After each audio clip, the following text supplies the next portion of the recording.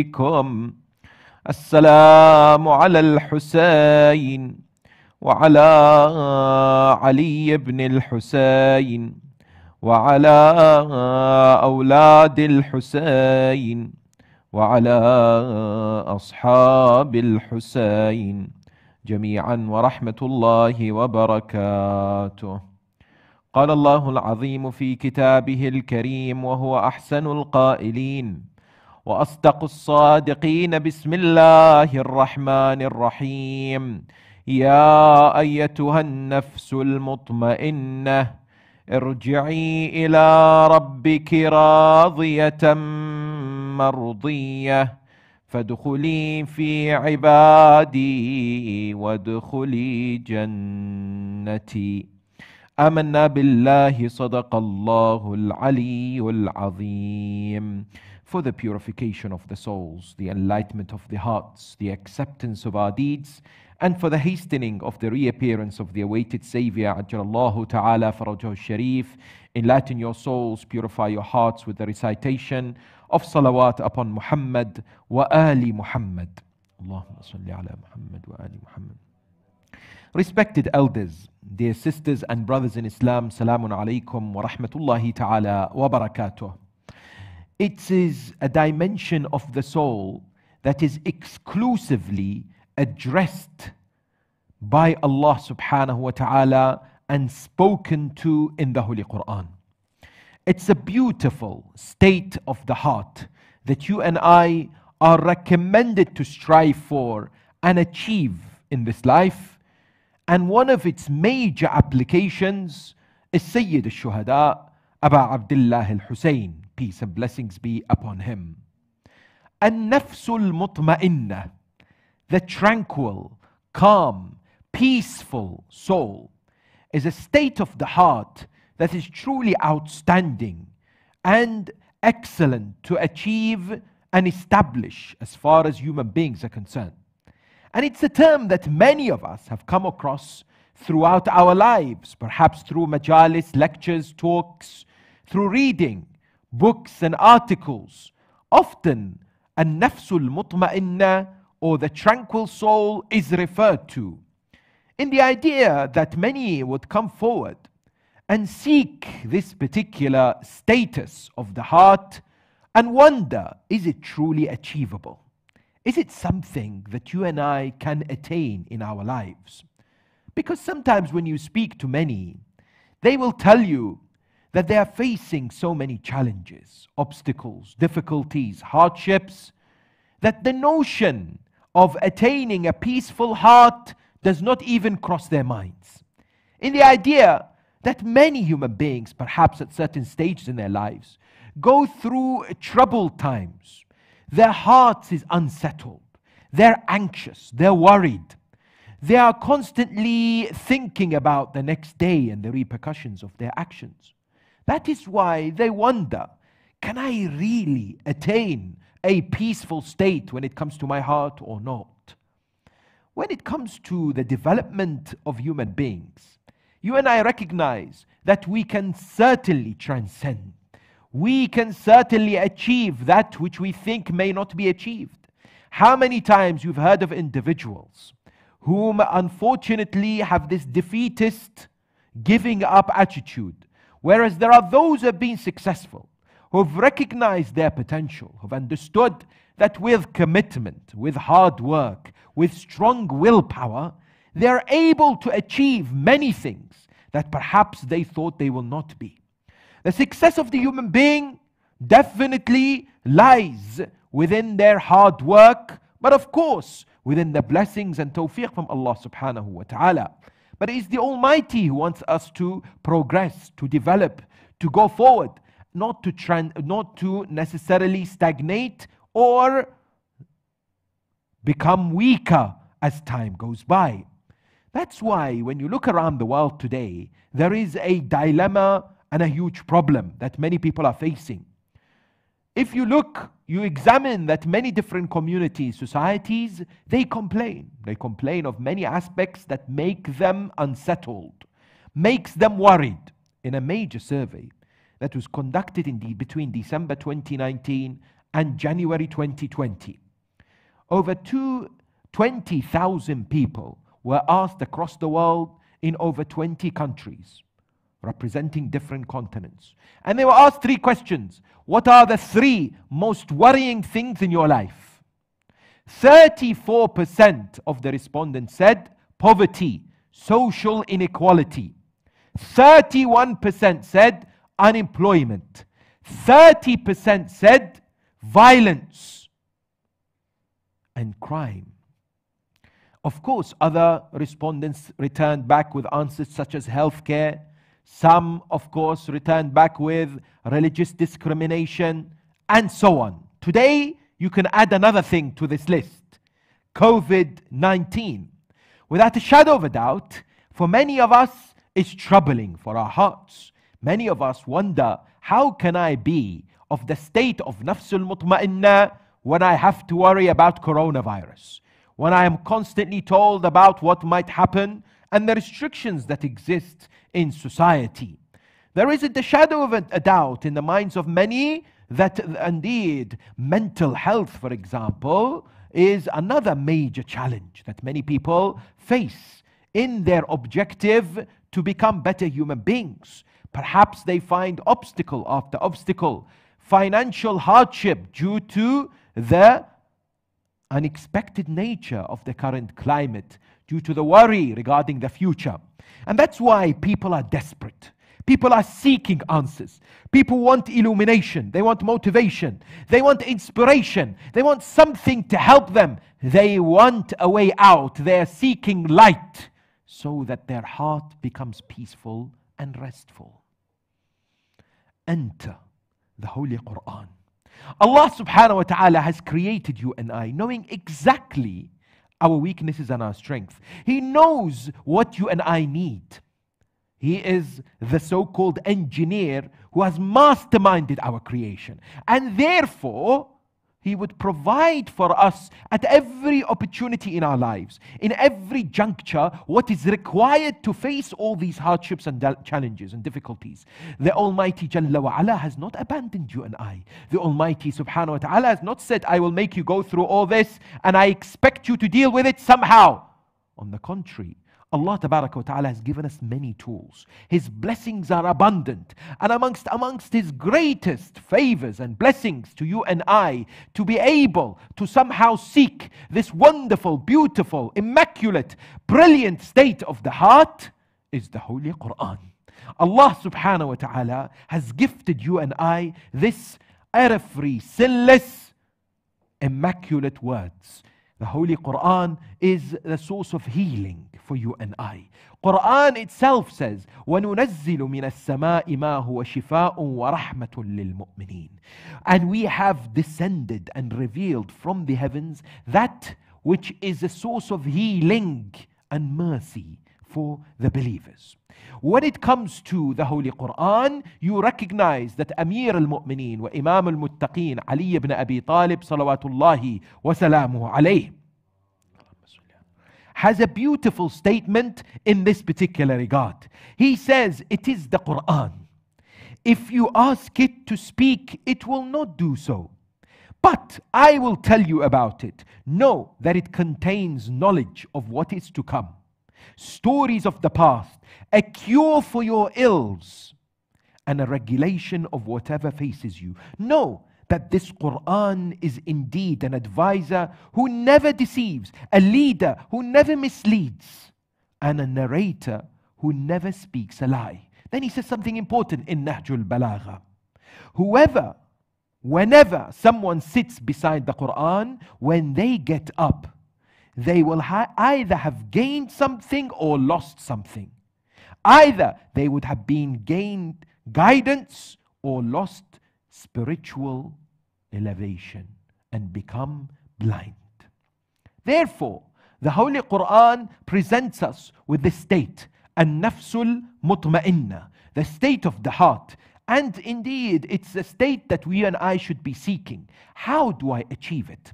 What kind of examples exist in history of those who had it? What are the obstacles? Why do people not look for it? What are the stages of the soul that I must understand and be able to prepare for, so that I become of those who attain an-nafsul mutma'inna in my life? So indeed I will be of the successful, happy individuals. And that's why the subject of discussion tonight is attaining a tranquil, peaceful, restful heart, known as an-nafsul mutma'inna. Because when you look at the Holy Quran, Allah subhanahu wa ta'ala speaks about nafs, isn't it? In so many occasions. Over 240 times the word nafs and its derivatives are used in the Holy Quran. Yet you also find what is known as ar-ruh, the spirit. And many people think it is synonymous. Many think the ruh is the same as the nafs, and the nafs is the same as the ruh. In English, the nafs is translated as the soul, but the ruh is translated as the spirit. Are they both the same, or are they different? Indeed, when you look at the narrations of the Ahl al-Bayt, when you look at other verses of the Holy Quran, a different image or a picture emerges. What is that? There is a suggestion which is indeed quite acceptable by a number of mufassirin or ulama, that the nafs is entirely different to the ruh. Ruh is a creation of Allah subhanahu wa ta'ala. That is the source of guidance for the nafs. What do we mean? The nafs is one that is blown into the human being by Allah Jalla wa ala. It is a creation of His. The nafs is that which is what? Which is detached from the body at the time of death and is carried during the alamul barzakh, and it is then reintroduced into another body in the day of Qiyamah. But the ruh, according to the understanding of some of our scholars, is what? Is a creation of Allah which is given to the nafs and somehow attaches itself to the nafs from the beginning. And it is one that is pure, that leads, it's a compass that directs towards Allah Jalla wa ala. The stronger the ruh, the more pure the nafs, because the ruh is attached to the nafs. When we are young, the ruh is strong. When we are babies and then into our childhood, our ruh is pure because the nafs is not polluted. It is not adulterated. It is not stained or contaminated. But as we progress in life, when we start committing sins and we do not seek repentance and penitence to Allah, the ruh becomes weaker in the sense that it starts to drift away from the soul. And when people who do not return back to God in sincere and earnest repentance and tawbah, the ruh becomes so distant that the soul becomes dark, contaminated, hardened, and the human begins to practice and commit sin after sin. That is a very interesting model that exists for us to understand in order to appreciate how I can attain that which is known as an-nafsul mutma'inna. I need to know that this nafs that seeks the energy, the fuel, the spiritual light from the ruh, this ruh that is so powerful in the imams, in the ma'asumeen, in the prophets, and those who purify their souls are polishing the ability of the soul to encapsulate and to become surrounded by the ruh. However, the Quran also tells us that the soul itself goes through a number of different levels or statuses or degrees, depending on different philosophers, different theologians, different mufassirin, who look at the three soul areas, so to speak, or dimensions that many of us no doubt have come across. In order to understand, can I attain an-nafsul mutma'inna, I need to appreciate and know what is known as an-nafsul lawwama and an-nafsul ammaratu bis-su. Yes? An-nafsul lawwama is the reproaching dimension of the soul. Each and every human being has it. Yes? What is it? It is the alarm within us. It is the warning sign that Allah Tabaraka wa Ta'ala has gifted us. What a beautiful creation of Allah. You see, Rabbil Alameen has not abandoned you and I. Allah Subhanahu wa Ta'ala has not left us to fight all the hardships and the shaitan just by living in this world. He's given us so many tools, and amongst those tools is this particular GPS system within us that somehow constantly nags, sometimes it rings and makes us feel guilty and remorseful. Not only when we ought to be doing something right, or when we do something wrong and when we should not have done it. Yes? But when we miss an opportunity, when Allah subhanahu wa ta'ala sends us a path to take and we don't take it. Yes? Somebody wants our help, for example. I can volunteer in a particular task. For example, I can do a righteous deed and I ignore it. And I do not take this gift from Allah subhanahu wa ta'ala. You will feel inside uncomfortable. You will feel something telling you why you should have. Now this power within is known as what? An-nafsul lawwama. And Allah subhanahu wa ta'ala swears by it in the Holy Quran after mentioning Qiyamah. بسم الله الرحمن الرحيم لا أقسم بيوم القيامة ولا أقسم بالنفس اللوامة. After swearing by the day of resurrection, accountability and measure, Allah swears by this dimension of the soul. Ulama of tafsir say, notice how it's important it is. If you want to be successful in Qiyamah, do not neglect النفس اللوامة. You ask me, can I neglect it? Of course we can. If we ignore it, if we don't listen to it, if we constantly press the snooze button in it, yes, just like an alarm, it will eventually become weaker. It will eventually not impact us as much.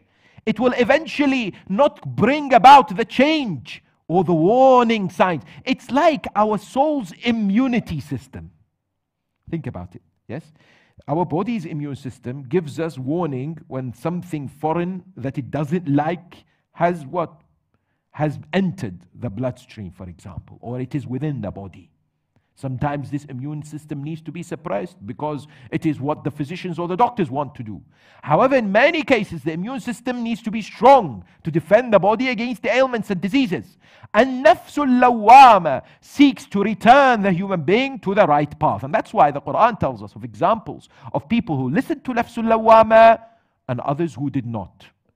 The people of Ibrahim, ala nabiyina wa ala alihi wa alayhi afdalus salatu wassalam, this great prophet of God, who's referred to 69 times in the Holy Quran and is addressed as Ummah. Inna Ibrahim kana ummatan qanatan lillah. When he destroyed the idols of his people and he left the largest one and he placed the axe on the shoulders of the largest, of course, when people returned, they were angered, they were frustrated, they were raging with what? With anger. And they said to Ibrahim, Man fa'ala hadha bi'alihatina ya Ibrahim. Ibrahim, who did this? Ibrahim alayhi salam, this great prophet of Allah, uses the power of the intellect, reasoning, dialogue. He says to them, think about it. Ask the biggest God of yours, this stone that you have built, in kanu yantiqun, if they truly are able to speak to you. You're worshipping them. Quran says, فَرَجَعُوا إِلَىٰ أَنفُسِهِمْ. That was the moment. The nafsul lawwama now began to speak to them. Hold on, he's speaking the truth. How can we worship something that cannot even benefit us or harm us? We can't even communicate with it. But then they ignored it. They didn't pay attention to their reproaching soul. And so they said, no, we must punish you, O Ibrahim. Compare this with the magicians at the time of Prophet Musa, ala nabiyina wa ala alihi wa alayhi afdalus salatu wassalam. When Musa alayhi salam demonstrated the will, the power of God through the miracle that his staff turned into a serpent, yes, these magicians immediately, with no hesitation, went into sajda. That moment between what they saw in front of them and them being on sajda is when they listened to their nafsul lawwama. How did they listen? Well, their nafs told them, we are the experts here. We know if this is magic or not. And there is no way anyone can produce magic like this. It must be from a powerful being. And incidentally, they had watched Musa earlier. Because some people say, oh, did they immediately see this and all of a sudden believe? No. Before this great spectacle in which Musa and thousands of people were there, and Fir'aun wanted Musa to be defeated and annihilated, they had observed Musa alayhi salam.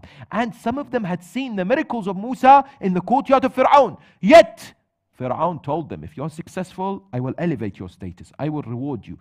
But they listened to that reproaching soul within them And therefore, they were able to, what? They were able to be successful in dunya and akhirah. Yes, they lived only maybe for a few hours, but Allah subhanahu wa ta'ala praises them and what they did in the Holy Quran. Therefore, in order to attain an-nafsul mutma'inna, I must not ignore that voice within me that keeps telling me if I'm doing something right or something indeed wrong. Because it's a message from the Almighty subhanahu wa ta'ala, and it's a creation of the Almighty Jalla wa ala. But of course, our main challenge, our main enemy within is what is known as an-nafsul ammaratu bis-su', isn't it? The dimension of the soul that ordains and commands towards evil.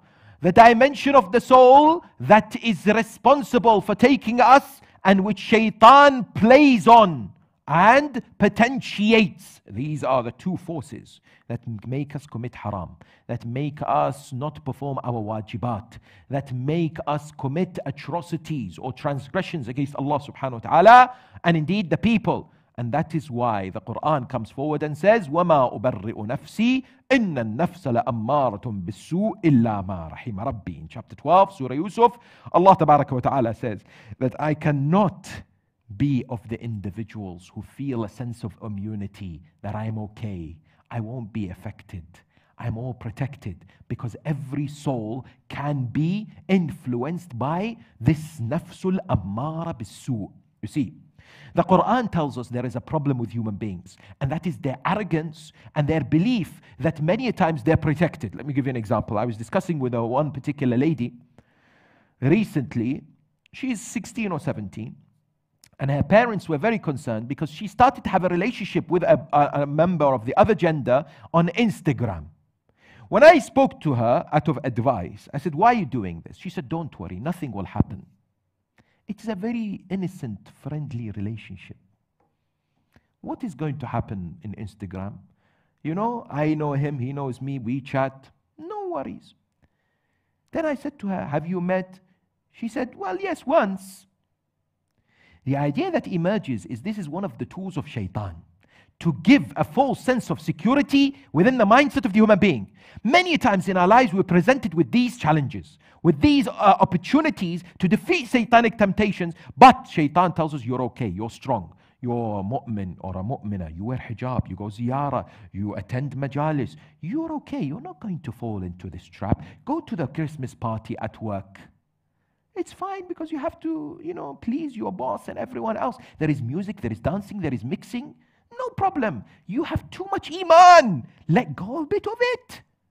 Don't worry, you're protected. And so shaitan gets, you have heard of this story of Barsisa.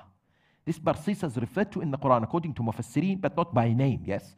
Barsisa is a story that many of us should remember if we are in those tempting situations, knowing that we're in a battle. Jihadun akbar. This is against the nafsul ammaratu bis-su' and the shaitan, yes? This bigger struggle that the Prophet of Islam, when he returned, he said, I've returned from the minor struggle, jihad, when he returned back from battle. And now I'm telling you all to face the biggest jihad. Yes, jihadun nafs. This jihadun nafs is against shaitan, but also ammara bis-su'. Barsisa, according to riwayat, he worshipped Allah for 60, 70 years, non-stop, and he was the best in his community as far as ibadah is concerned. The creme de la creme. The one who people looked up to, they said his dua is answered by Allah. They would come to him, he would ask Allah, his dua is answered. But can an individual become so sure of themselves that they're already there? That is the problem. That is the weakness that will turn the human being from a righteous individual to a doomed person. Yes? Because this Barsisa, different narrations tell us of what happened to him earlier. Some say he was worshipping and he saw somebody worshipping next to him. That person said to him, can I speak to you? Barsisa ignored him. But then Barsisa saw that he's worshipping God and his prostration is better than his own sajda. And he used to fast at least 10 or 20 days a month. And throughout the days he saw that this person is constantly in salah, constantly in ibadah, not eating. So he wondered, this person must be better than I am. So he began to speak to him. He said, very well, I'll speak to you. What is it that you wish? He said, nothing. I just want to be your companion, that's all. He said, very well, I would love to have a companion like you. They became friends. Barsisa is what? A man in his 70s. Yes, a man who is elderly. But he had a friend like this person. This person was one of the shaitans who had become into a human being. Yes? And the shaitan had a plan for Barsisa. He brought people towards him whom what? Who would help. He would need to be helped. One time he brought 3 brothers who had a sister who was not well, who could not comprehend things. And these 3 brothers said, we cannot leave our sister with anyone more trustworthy than you because we are on a journey, we're going. And so, please look after her. Barsisa said, very well. So he had her in the room. Now shaitan comes to him. Not this individual, but the shaitan has now opened the heart of Barsisa. Why? Through listening to that individual whom he thought was al-abid. Yes? And he started to compare himself with him. Now the thoughts came to his mind. This lady has no idea what's going on. Yes? She hasn't got any comprehension. You are an abid. You have committed so many acts of good service to the community. There is no harm if you what? If you do and enjoy yourself and what? Commit fornication. Very well. He did it. Then she became pregnant. Shaitan now comes and says, your reputation is on the line. You have to do something. Kill her and say she died naturally. He kills her. He buries her. The brothers come back after a while. They ask, where is our sister? Barsisa says, she died. Now that shaitan, who was in the form of a human being, now starts working. Yes?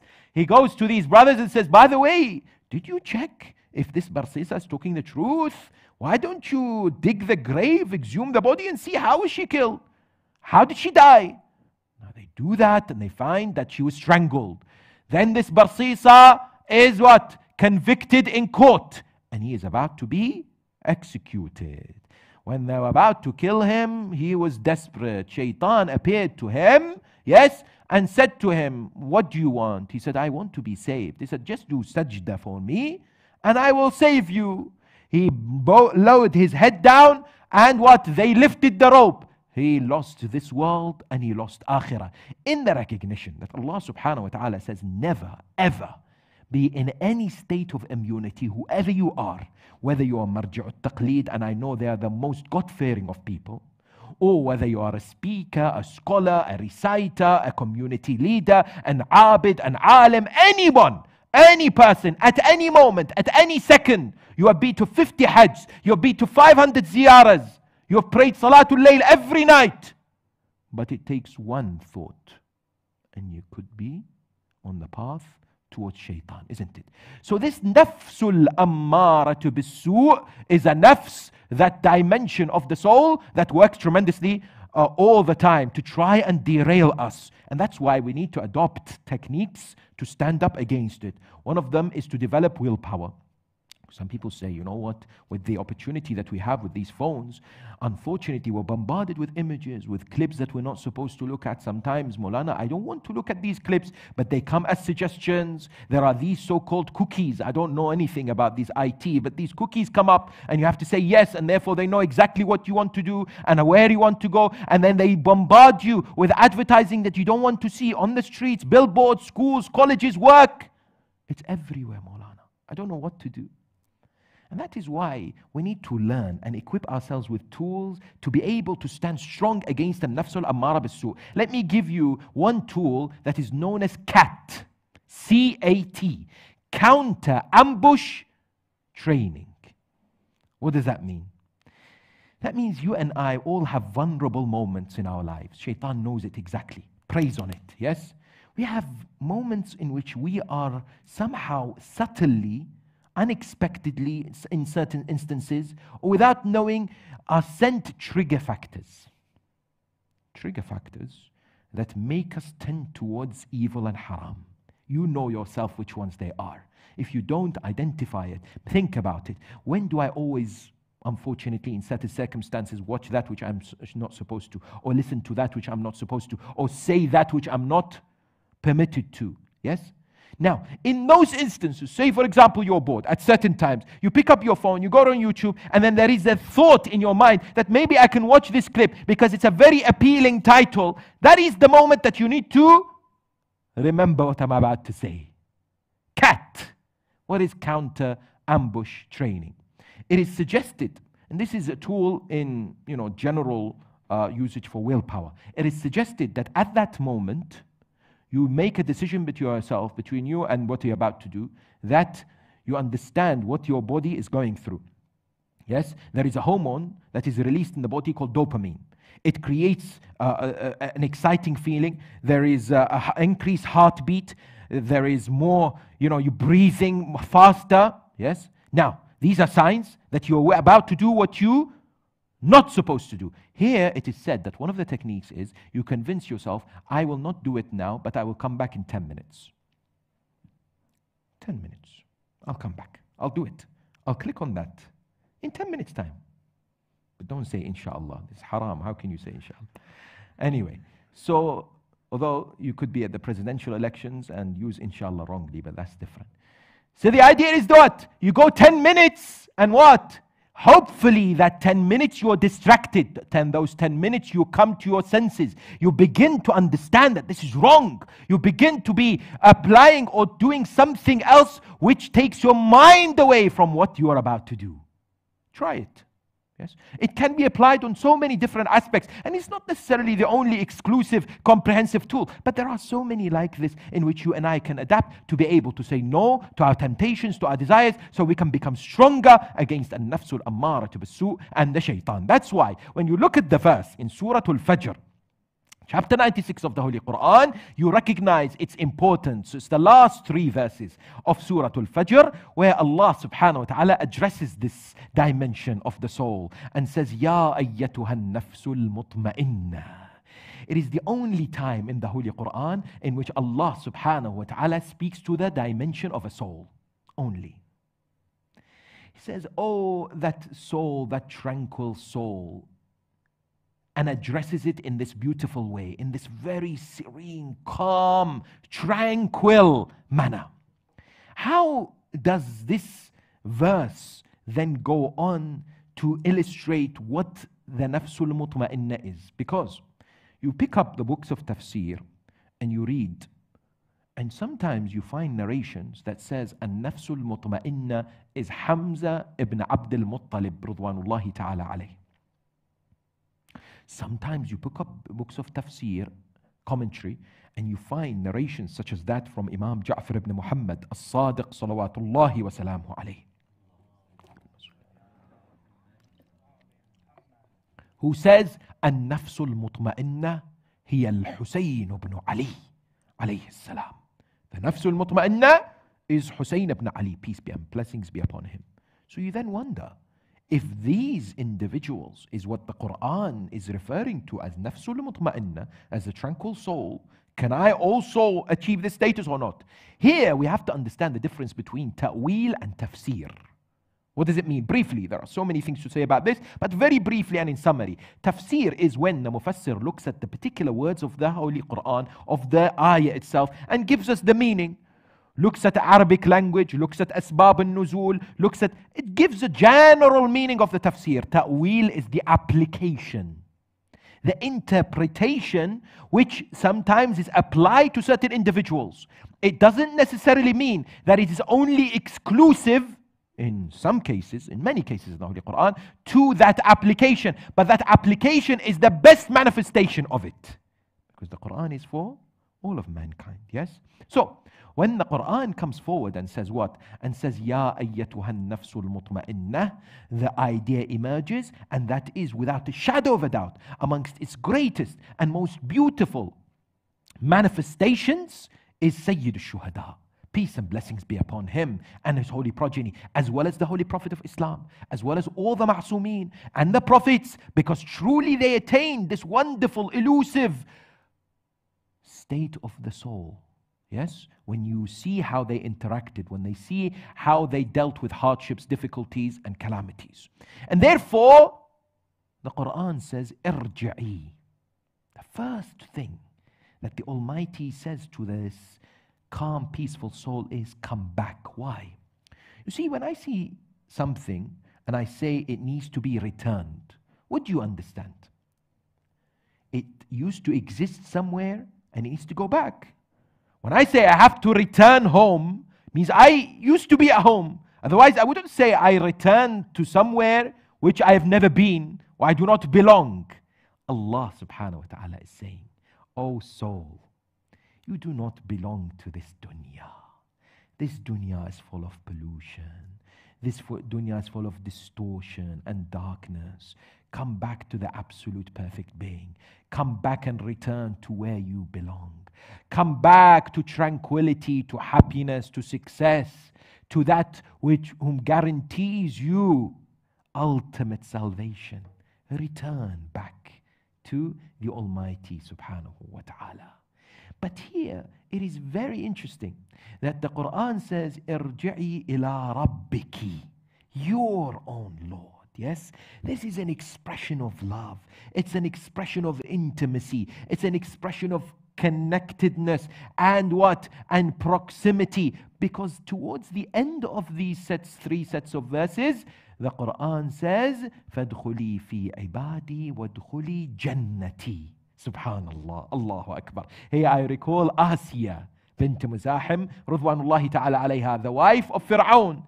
Do you know when she supplicated to Allah? Most of us, when we supplicate, we say, "Ya Allah, I want Jannah," isn't it?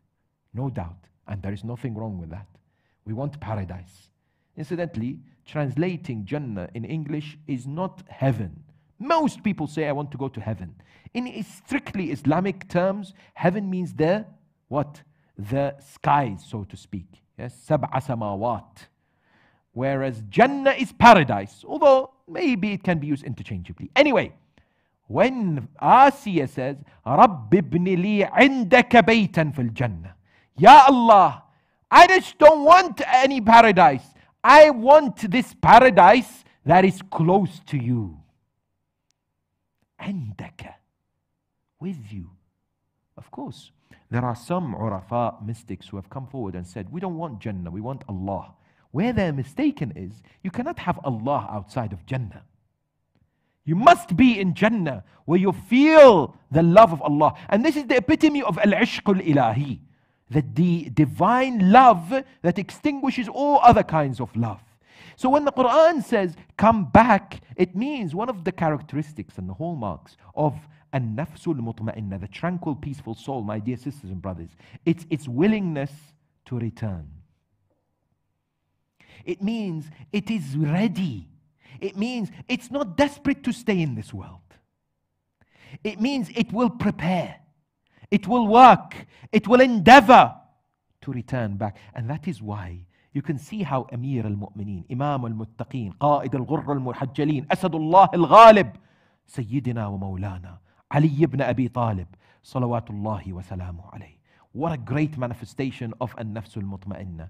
Because the moment he is struck in the mihrab, praying to Allah, he says, "Fustu wa Rabbil Kaaba." That nafs is desperate to go back to Allah. I have become victorious by the Lord of the Kaaba. It was waiting. It was eager in the path of God, Allah, of course, subhanahu wa ta'ala. Then, of course, the verses present to us key important qualities of what it takes to reach the status. Please follow with me, because the following is of prime importance. We have established that you and I must make an endeavor and hard work and struggle and invest to ensure we reach an-nafsul mutma'inna. It is not a dimension of the soul that is only for the elite, only for those who are the super, the best of the best. It is something achievable by you and I. And we must strive to achieve it, even if we touch the surface or go through it at certain phases in our lives. As long as we're struggling, as long as we are working hard, Allah tabaraka wa ta'ala will indeed help us. And that's why you look at the verses that come forward and say, "Radiyatan mardiyya." O tranquil soul, return back to your Lord with two important qualities. Please understand this. You are pleased with Allah, and Allah Jalla wa Ala is pleased with you. This is a beautiful concept that is found 73 times in the Holy Quran. What is this concept? Ar-Ridha. To be pleased with Allah subhanahu wa ta'ala. Please understand this, because it's a vital, pivotal prerequisite for this soul that is not troubled, for this heart that is settled, that is calm, when there is tides, when they are what? Under so much stress and hardship and difficulty. Yet, Rida presents the key to you and I. And it is Rida, my dear sisters and brothers, that I address to myself first and to all my mu'mineen brothers and sisters, that we desperately need at the era of COVID-19. The solution to our problems is satisfaction with God the Almighty subhanahu wa ta'ala. The solution to all our hardships in this day and age is to be content with Allah subhanahu wa ta'ala. The solution with all the challenges we face is to submit to Allah subhanahu wa ta'ala. Let me take you through a very brief journey of what this rida actually means. What does it say in the Holy Quran that you and I need to do? How do I become pleased with Allah? What do I need to demonstrate in my life? Practically, I want to learn. I want to apply it in my life. I want to teach it to my children and my family. What do I need to do? The first level is to be pleased with Allah as the creator. What does that mean? That means when I think of the Almighty subhanahu wa ta'ala, what is the first thing that comes to our mind? It is recommended in the riwayah of the Ahl al-Bayt alayhim salam that when we recite the adhan and the recitation is heard, Ashhadu an la ilaha illallah, we actually say, Raditu billahi rabba. I am pleased with Allah as my Lord. You declare it. I am pleased with Him. And when it says, وَأَشْهَدُ أَنَّ مُحَمَّدًا رَسُولُ اللَّهِ, you say, رَضِيتُ بِمُحَمَّدٍ نَبِيًّا. And when the adhan says, وَأَشْهَدُ أَنَّ عَلِيًّا وَلِيُّ اللَّهِ, say, رَضِيتُ بِعَلِيٍّ وَلِيًّا. And then you name the imams. This is established in the riwayat of the Ahl al-Bayt alayhim salam. Salamullahi alayka ya Amir al-Mu'mineen, ya Imam al-Muttaqeen. What gems he has given you and I. He describes what it means to be pleased with Allah as the creator. Ilahi. كفاني عزا أن أكون لك عبدا وكفاني فخرا أن تكون لي ربا أنت كما أحب فاجعلني كما تحب. Ya Allah, it fills me with pride. It fills me with strength that I am your servant. And it fills me with pride that you are my Lord. You are exactly how I want you to be. So make me how you want me to be. This is Amir al-Mu'mineen. Yes, this is what you and I need to strive towards. Never in our lives, not even a split second, should we have any negative thoughts or ideas about the Creator Allah Tabaraka wa Ta'ala, whatever happens in our lives. And I know it's hard. I know it's painful. I know it's excruciating sometimes. And I've heard it myself in the last 6 months during COVID. People say, why? Why is God doing this to me? Why is God afflicting me with this? I can't stand it. I can't take it. And it's happening. It's understandable to a certain extent, but we need to help ourselves and those around us.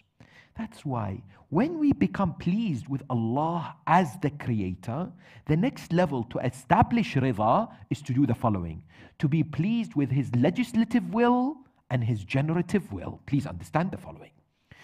When you and I exercise rida with al-iradatu al-tashri'iyya lil-bari azza wa jal, what does this refer to? The Almighty subhanahu wa ta'ala has sent us the Holy Quran, has sent us prophets, has given us guides, imams.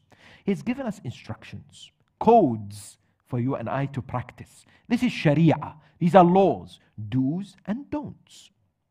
A major characteristic of a person who is radhi, pleased with Allah, is that they are pleased with what Allah subhanahu wa ta'ala has given them as far as obligations are concerned. And let me just elaborate on this. To be pleased doesn't mean when you do it and you do it because you have to do it and you don't know why you're doing it and you're doing it, but you're full of rage within. You know, I've seen it especially in the month of Ramadan. When people fast, you know, you ask them, how is it? I can't wait. I've seen it on Facebook and others. 3 hours to go to iftar, 2 hours to go to iftar, 10 minutes to go to iftar. SubhanAllah, it's as if they're in prison. And then they think it's a punishment. Why is Allah punishing me? I miss my cigarette and my Costa coffee. I've now given an advert. In the idea that what? In the idea that people do not understand, in many cases, the philosophy and the basics by which certain rulings are given. And even if we don't understand, what is so beautiful about the religion of Islam is the religion of submission. And I know Allah has created me. He knows what is best for me. And therefore, I must not only take it in, but I must be pleased with it. It's coming from Allah, the absolute perfect being who's compassionate, who's kind, who wants us to go to Jannah, who wants salvation for us. He wants us to earn it. It's okay that it's painful, but I am pleased because Allah subhanahu wa ta'ala only gives that which is khair and best. Whatever it is. Yes? That is why it's so fascinating when you look at examples in history. Ibrahim alayhi salam, Ismail alayhi salam, they're about to be what? Under severe examination. Allah subhanahu wa ta'ala says, I want you to kill your son. Quran says, فَلَمَّا أَسْلَمَا, they submitted. I ask you one question. Please reflect on this tonight. Did Ibrahim or Ismail ever come to Allah and say, Ya Allah, can we give you a suggestion? Can we slaughter something else instead, please? Is there a loophole? Is there a way out of this? Did Ibrahim ever object? Did he suggest something else? Does it make sense? Wallah, today, Allahu Akbar, one of the biggest challenges people like me are facing is the rising tide in the UK. Yes, without naming certain cities, and others of people questioning Islamic law. Questioning Islamic law. This doesn't make sense. Doesn't make sense. La'na in ziyarat Ashura. Doesn't make sense. This doesn't make sense. Ya akhi, this making sense, where you bought it from? Yes, in the idea that Allah subhanahu wa ta'ala has sent it to us. If we have to make sense of everything, we cannot comprehend. We have to be of those who submit to the Almighty subhanahu wa ta'ala, follow the commands in the Quran and the Sunnah given to us by ulama. 1400 years of ziyarat Ashura. And of course the Quran is full of la'na, by the way, but that's a separate subject. In the idea that exists that today, we have to recognize that Imam Hussain al-Shaheed, peace and blessings be upon him, did he ever somehow say, can I go somewhere else and fight Yazid? Can I be excused of this responsibility? Did he have a choice? Wallah, he had a choice. I swear by Allah, he had 100% choice. He could have taken this mission and he could have rejected this mission. Did he ever say, Ya Allah, can you please excuse me? This is not the right time. I'm going to lose my family. I don't think it's the right thing for me to go in Karbala, only about 100, 115, surrounded by 30,000. How does this make sense? Did he ever complain? Did he ever raise objection against the Almighty subhanahu wa ta'ala? That is rida. Yes? Sayyid al-Shuhada would say, what? Ridan biqada'ik wa tasliman li'amrik. Most likely he said this, by the way, when he fell from the horse. Yes? He said, I am pleased with your decree and I submit with whatever you wish. This is the hallmarks of awliyaullah, who have recognized the story of this existence. Yes? That is one way to look at it. When it comes to our ibadat, when it comes to wajibat, when it comes to the haram and halal, yes, to stay away from haram music, to perform salatul fajr, to wear hijab, not to have illicit relationships, and the list go on, isn't it? The more I am able to look at this fascinating, absolutely great equation, the more I will become nafsul mutma'inna. Because I am pleased with the legislative will of Allah. That's the first part though. I need to also be pleased with the generative will of Allah. Al-iradatu takwiniya. And what does this refer to? This refers to what the Almighty subhanahu wa ta'ala makes you and I go through in life. For example, rizq. What He gives and what He takes away. There are those who constantly are unhappy in this world. They are worried and troubled because they find that they're not necessarily in the financial state that they want to be, in an age of instant gratification. They want to see themselves in the same manner, in the same way as others. So they're always unhappy. They're always troubled. They're always worried. Allah subhanahu wa ta'ala has destined rizq for many of us. All of us, in fact. Because, you see, we have a beautiful hadith Qudsi. He says to Prophet Dawood alayhi salam, he says, there are some amongst my servants, I have to keep them rich, because if I make them poor, I lose them. And there are those amongst my own servants who I have to keep them poor, Because if I make them rich, I lose them. Lose them means what? Allah knows that sometimes wealth is not good for us. We turn away from religion. We become arrogant. We start thinking that we are massive and we must be treated in a particular way, and therefore start to distance ourselves from the Almighty Jalla wa Ala. Look at, for example, other forms of trials and tribulations, such as illnesses, for instance. Yes. When an individual is going through illness, narrations tell us, if only they knew the extent of Allah subhanahu wa ta'ala's mercy that is befalling upon them, they would have asked Allah, Ya Allah, keep me ill all my life. Because it's a challenging time. This doesn't mean that they should not seek help or remedy or medication. No. It means that they stay patient, subservient to Allah subhanahu wa ta'ala, pleased with whatever He has made them go through. That is truly remarkable state of tranquility. When a human being recognizes that everything is in His hands. He gives and takes part of a very complex, wise plan that I may not know about. But it is short term. It is transient. It will not last forever. But the question that some people may have is, why do people then not exercise rida, given that they need to be pleased with the legislative will of Allah and the generative will of Allah? Yes, which requires a lot more discussion, but this is tip of the iceberg. One reason, my dear sisters and brothers, is because somehow, sometimes we feel that we are obliged over God. Meaning, Ya Allah, why are you treating me this way? I am praying. I am fasting. I am giving my khums and zakat. I am doing what is wajib. Why do I have to go through what I go through? Remember, Allah is the owner. Who are we to hold Him accountable? How can we have the audacity to say to Allah, Ya Allah, why are you doing this? قُلِ اللَّهُمَّ مَالِكَ الْمُلْكِ. He is the owner of all things. He is the King of kings. يُؤْتِ الْمُلْكَ مَنْ يَشَاءُ وَيَنْزِعُ الْمُلْكَ مِمَّنْ يَشَاءُ وَيُعِزُّ مَنْ يَشَاءُ وَيُذِلُّ مَنْ يَشَاءُ. He gives dignity, He disgraces. بِيَدِهِ الْخَيْرِ. It is in His hands. We are not owners. Whatever I have is not mine.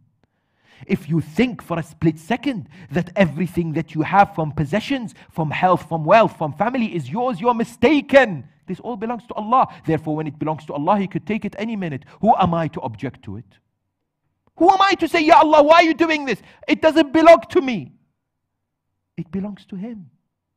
Second reason why sometimes we're not grateful or we're not in the state of rida is because we live in a society that's based on comparisons. We have comparison sites for insurance. We have comparison sites for plumbers. We have comparison sites for everything you can think of. Hotels. Everything you want to buy or purchase or a service, you go through comparison sites to see what is the best product that you get, isn't it?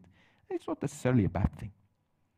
And this mentality sometimes creeps into us because we see others having what we don't have, and therefore we begin to compare our lives with others.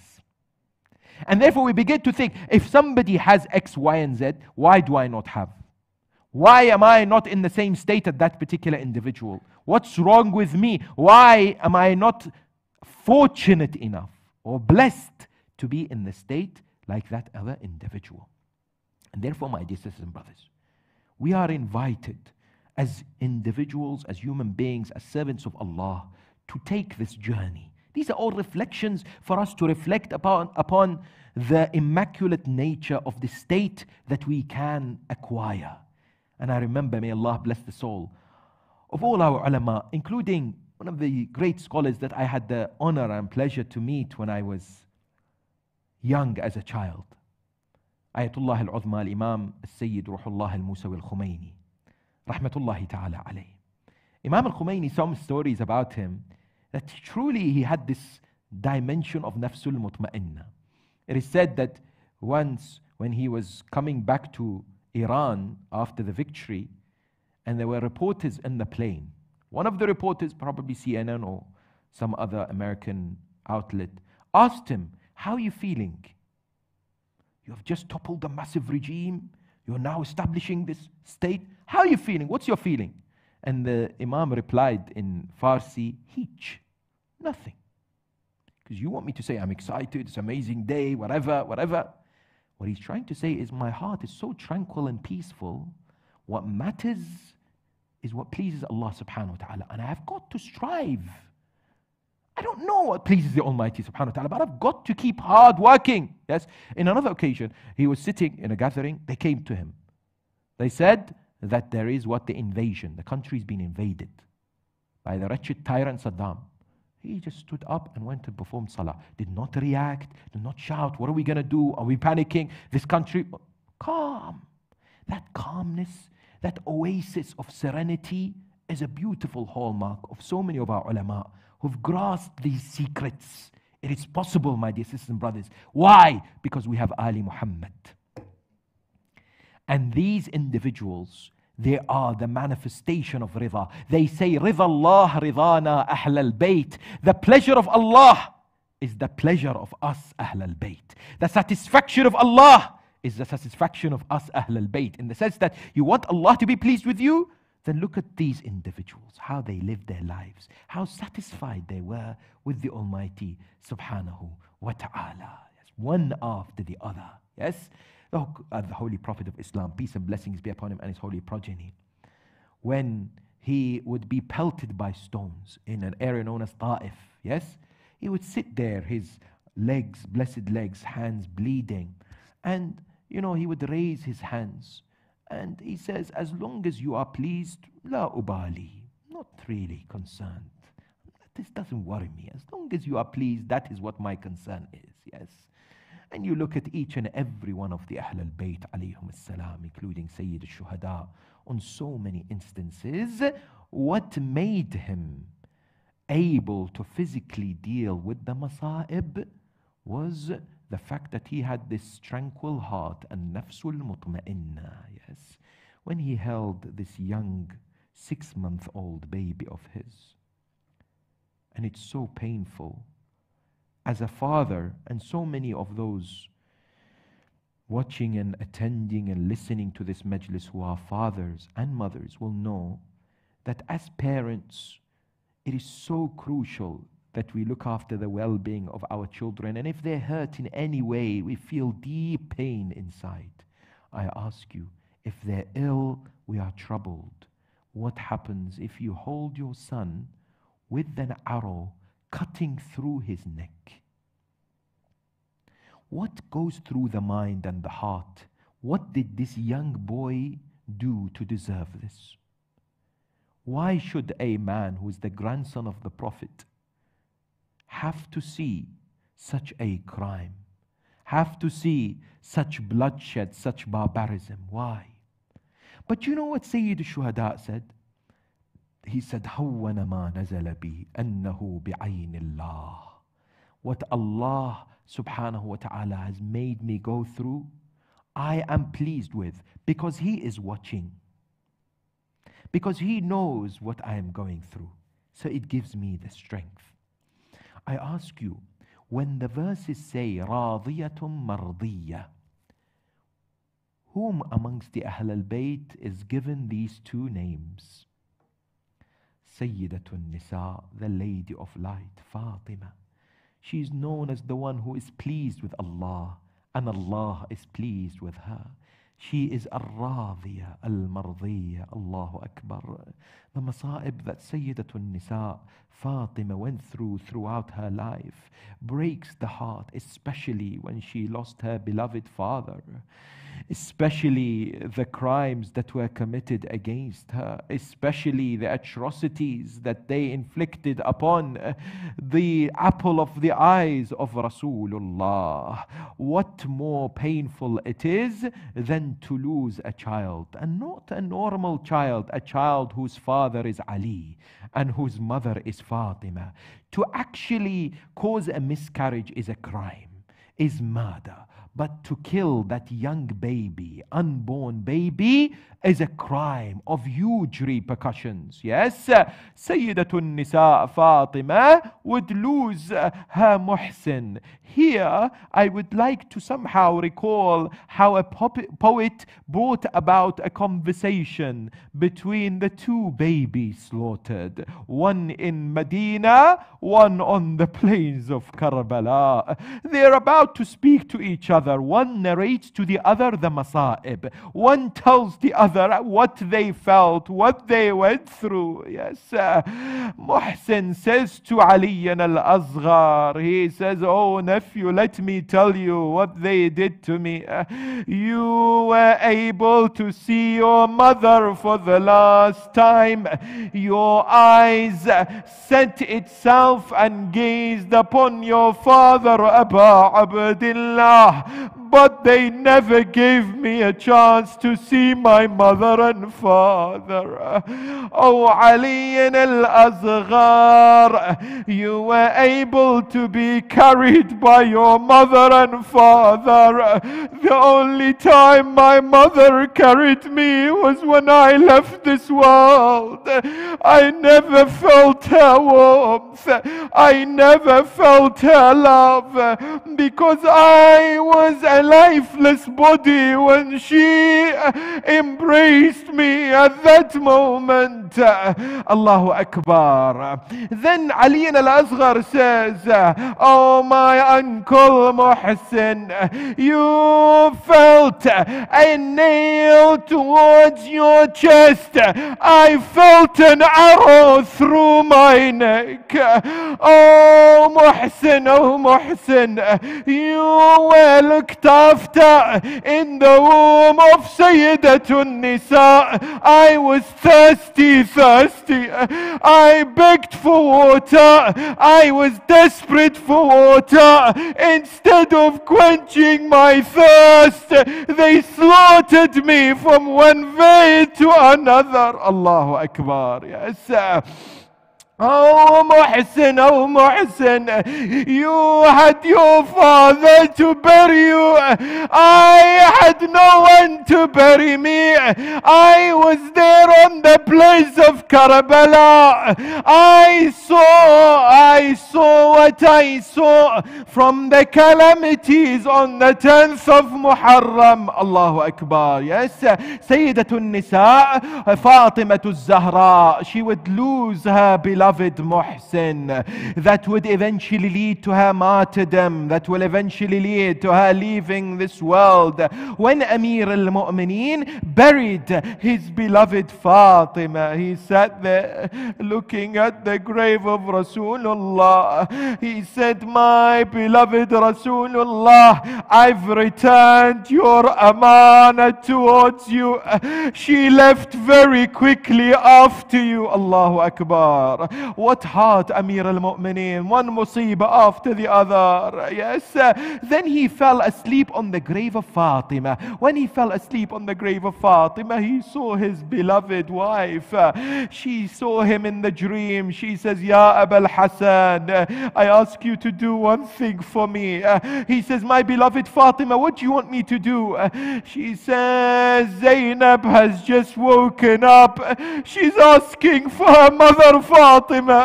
Don't leave Zainab alone in the house. Oh Abul Hassan, go and wipe the tears from the eyes of Zainab." Imam Amir al-Mu'mineen rushes towards Sayyidah Zainab. I say to him, "Ya Amir al-Mu'mineen, who wiped the tears from the eyes of Zainab when she stood to see Shimmer sitting on the chest?"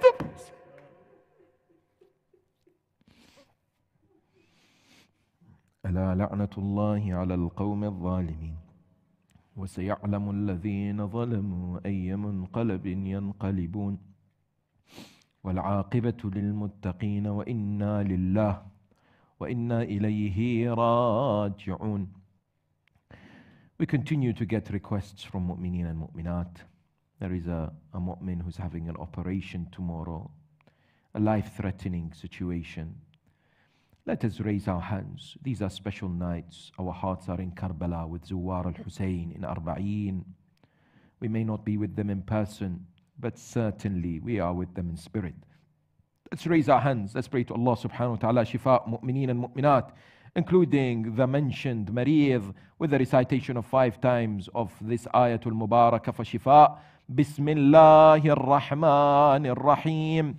أما يجيب المضطر إذا دعاه ويكشف السوء أما يجيب المضطر إذا دعاه ويكشف السوء أما يجيب المضطر إذا دعاه ويكشف السوء أما يجيب المضطر إذا دعاه ويكشف السوء أما يجيب المضطر إذا دعاه ويكشف السوء. يا الله شافي مرضانا بحق مريض كربلاء زين العابدين، تقبل منا هذا القليل، وإلى أرواح المؤمنين والمؤمنات ومن ماتوا على الإيمان، وإلى أرواح العلماء والشهداء وخدمة الحسين. رحم الله من قرأ الفاتحة. But before it's